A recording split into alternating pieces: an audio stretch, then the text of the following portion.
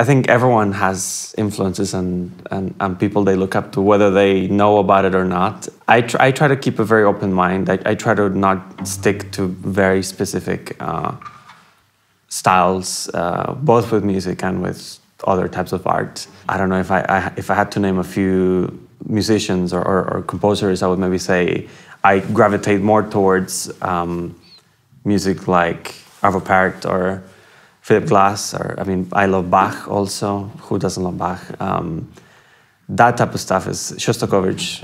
You know, I would gravitate more towards those composers. And as far as painting goes, it's really I think it's a broader spectrum for me. I mean, I love Richter. I love Munch also Sedlacek, Picasso, of course.